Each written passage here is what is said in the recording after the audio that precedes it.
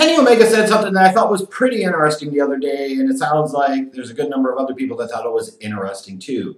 In reference to AEW and NXT, he said to a larger effect that when you watch AEW, you are going to see real stars, not developmental guys.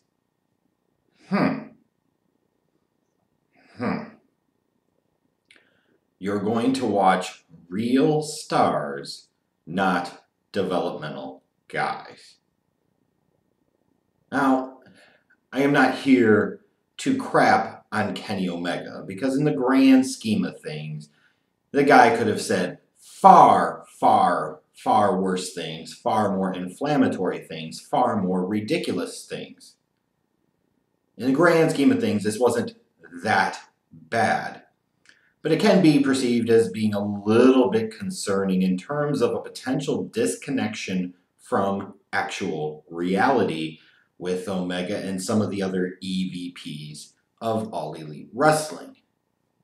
And let me say this to start off with, is if Kenny Omega had just said that if you tune into All Elite Wrestling starting on Wednesday, October 2nd, you're going to see great action, you're going to see great characters, you're going to see great wrestling, you're going to see real stars, and it pretty much left it at that, we could kind of pick apart what he had said, good, bad, or otherwise, but fundamentally there's nothing really wrong with saying that.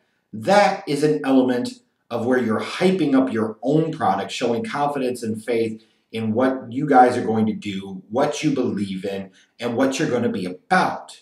You're not putting anybody else out there. You're not comparing or contrasting anybody else. You're just staying on your own merits and your own beliefs and your own vision and focus. And that would be perfectly okay, perfectly fine. In fact, encouraged. That feels like reasonable pump up of your own product, doesn't it? That feels like something that would be reasonable to say about your own product. What are you going to say? You're going to come out there and say, hey, you know what? Start watching our show in October. We ain't got stars. It's going to take a while. It's going to be the shits. But eventually we'll figure it out and get it right. He can't go out there and say that. I mean, what the hell is the guy supposed to say? So if he had just said that, I would have no issue with it. I'd be like, that's fine. That's typical stuff you would want to say when you're trying to promote and market your product and get people interested and engaged and want them to tune in and watch every Wednesday night. But it's when you start taking little pot shots like, you're going to see real stars and not developmental guys. It just feels like a really, really dumb statement to make. Because number one, when we're talking about real stars, let's keep it completely honest here. How many real, true stars does All Elite Wrestling have? Not your freaking, they're big in Japan or they're big on the independent scene. Really true big stars. How many real stars do you have? You really, for all intents and purposes, have two. And frankly, in terms of real name recognition and face recognition, you could debate whether the biggest, most well-known star is Chris Jericho or Jim Ross. Tell me I'm wrong. What are you going to say? Frickin' Cody or John Moxley? Give me a fucking break. It's either Chris Jericho or it's JR. And honestly, you could have a legit discussion about which one of those is the bigger star and the more recognizable household name out of those two. Which still points out something that is glaringly obvious here. Is the lack of real, true stars when I'm talking about either your biggest name or your second biggest name is your freaking commentator. Now, that's not a bad thing in the sense of you need recognizable names, recognizable faces, and JR most certainly is that. A guy that you can send out there to do the interviews. He has polish with doing it. He has years of experience doing it. He can get across the right message when he's doing an interview on a Fox Sports Radio or a CBS Sports Radio or any other radio or television outlets. Like, he knows what he's doing, so that's okay. There's name recognition. Oh, I remember him from back in the day. This is where he's at now. I might have to check him out because I like good old JR. You get what I'm saying? Like, that in and of itself is not a problem. Having a Jim Ross in the fold can be really, really good. The problem is that he's one of your two biggest recognizable names. Now you're going to say, well, what about Goldust? Well, he's not wrestling as Goldust. He's wrestling as Dustin Rhodes. Like, let's keep it real here. And Goldust was never a big major star. He was a mid-card type of guy. That's what he was at his best. He was a good one. He was an entertaining act. But the entertaining act that he was, he's not going to be wrestling as in All Elite Wrestling. And if you want to say, well, Jon Moxley, Dean Ambrose has a lot of recognition, well, compared to the guys in AEW, yes. But it's not like he was exactly a box office bonanza. I mean, he was there in WWE as business continued to dwindle. He was a guy that was world champion, multiple time, mid-card champion, tag team champion. Like, it's not exactly like Dean Ambrose, Jon Moxley was a big boon for their business. Same thing with Cody Rhodes, even though he was never world champion, he had mid-card titles, tag titles. He was never a big boon to box office business by any stretch of the imagination. So to sit there and say that you have real stars, what the hell are you talking about? And that the other guys have developmental guys, well, so do you. If most of your roster signed on to WWE, they would all be sent to NXT. That's the reality. That's the truth. So when you bring up something like that, saying you got real stars, you got a couple of them. One's pushing 50 and the other one's your commentator. The hell are you talking about? Well, it's even more ridiculous and I feel like reckless about it. Outside of just the clear disconnect from reality of where this company is, it's going to take time to build stars. It's going to take time to build up these talents. It's going to take up time to do a lot of these things. It is not going to happen overnight. But the bigger thing I thought was reckless here is throwing that out there. What happens if NXT beats you in the ratings? Like, really, truly think about how much you're setting yourself up to look like the horse's ass here, Kenny. If NXT beats you in the ratings, then a bunch of developmental guys beat you, then what the hell does that say about your company and your product and your television show?